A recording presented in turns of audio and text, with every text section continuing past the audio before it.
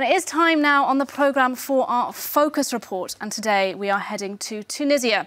The country has been courting European investors, advertising labour costs that are, of course, far lower than they are here in Europe. And some businesses here are making the leap from real estate in Europe to organic farming in the Tunisian countryside. Our team there send us this report. Rolling hills that seem lifted straight from a postcard.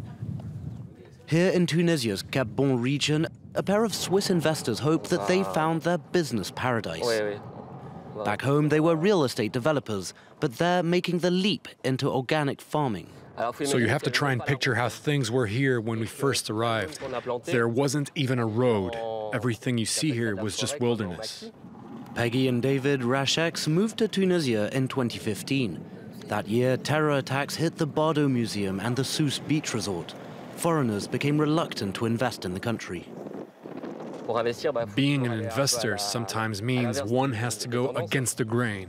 And today we see that with the devaluation of the dinar, it's really a great time to invest. They've picked up a few words of Arabic along the way. For their project, the couples teamed up with local agronomists. 14 hectares of land had to be entirely cleared and irrigated to plant almonds, grapes, olives and pomegranates. But with salaries between 6 and 10 euros a day, the low cost of labor is a huge draw. It's a total investment of around 400,000 euros for the moment. So that's quite a significant amount. But it's still way more affordable than if we wanted to do the same thing in another country, somewhere in Europe, for example. The Swiss couple have partnered up with a Tunisian who owns the land and have received government grants. To reel in foreign investors, Tunisia is undergoing a vast remodeling. In the capital, entire neighborhoods are being designed specifically to house foreign firms. This is the man in charge of winning over investors.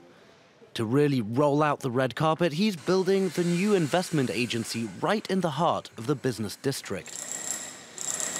His goal, gathering all government services under one roof to streamline bureaucracy for foreign firms. We all like to do business, and we're determined for investors to make money here. To encourage this, we're moving here to be right next to them, to advise them, so we speak the same language, and we can ensure they don't have to waste their time. Simplified application processes, tax incentives and exemptions. They've pulled out all the stops. And it seems to be paying off. 8 French businesses have set up shop in this industrial park.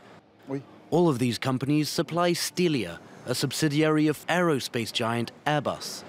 Here, there are no customs, no red tape, and no unnecessary paperwork. This allowed us to move 2.5 million units each year within the industrial zone.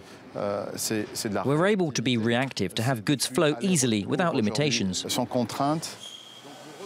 The industrial park employs 2,500 people, with the Airbus subsidiary alone hiring 950, all of them locals.